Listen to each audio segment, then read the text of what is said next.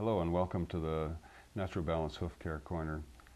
We're going to continue on with hoof distortions this week. We just started, we left off with how the frog influences the arrangement of the back of the foot and how it keeps the curls out of it and stuff. But the hoof becomes distorted because of its natural design. If you remember back in the earliest segment when we talked about foals, we mentioned that the foals actually had a deformed foot before they touched it to the ground, and it was because of that influence that straightened the back quarters out, the heels became straighter, the bars uncurled, all of that stuff. That needs to be continued on through the horse's life.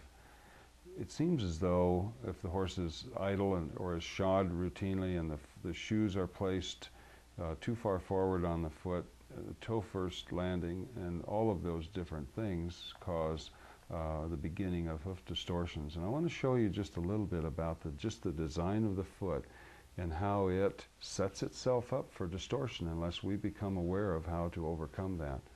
If you look at how the foot from this perspective, if you look at the widest part here, there's the widest part at the hairline, there's the widest part on this hair, on the side that has the hair on it.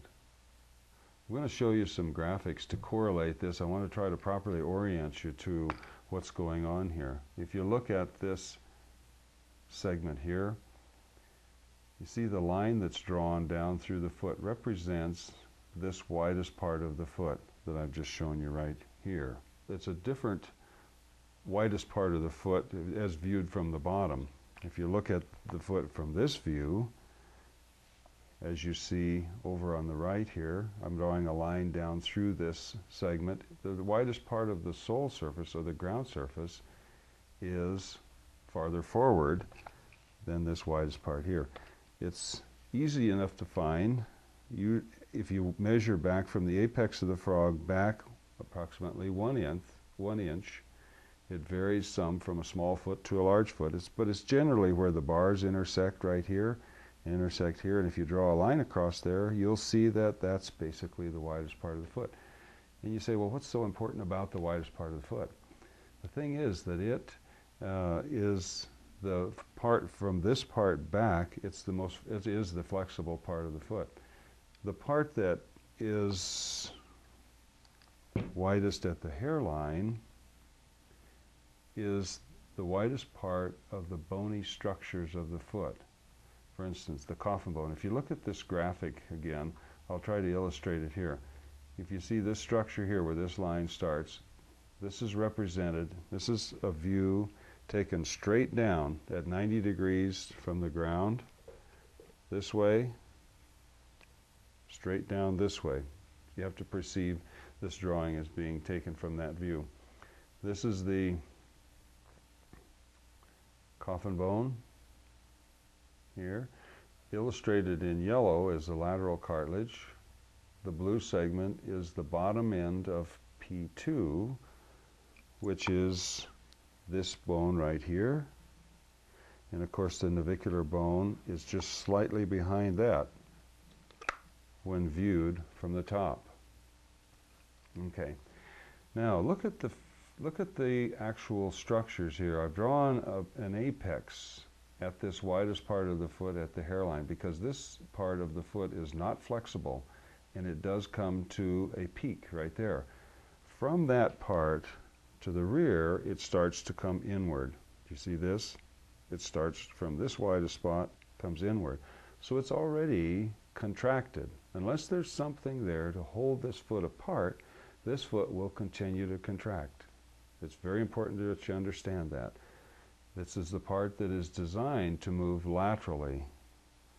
The ground surface from here at the widest part of the sole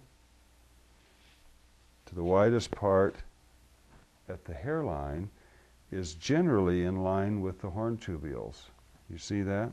So this part of the foot is designed to move laterally at this angle along here. If you've ever had a quarter crack, you'll see that it'll follow a line generally at this widest part because that's the part that is not flexing as it's supposed to. So it cracks and breaks to weaken it so that it can move that way. It's very easy, very simple to understand.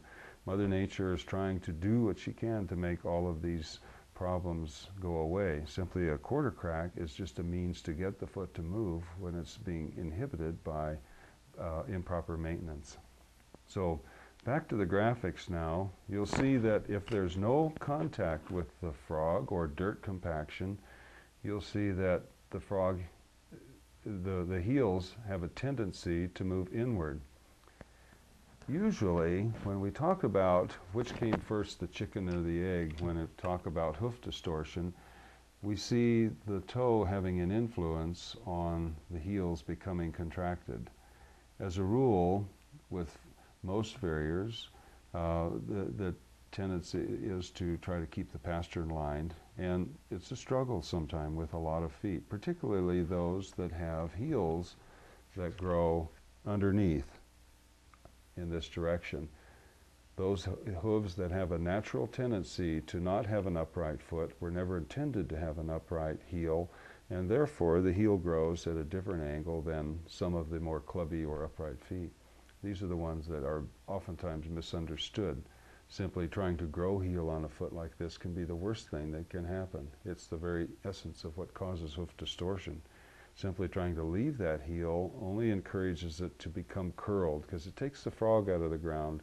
This particular type foot is so reliant on contact to keep those heels uncurled and well spread that if you lose that, either the dirt compaction or the frog contact, you lose the ability to keep that hoof wide enough at the very back.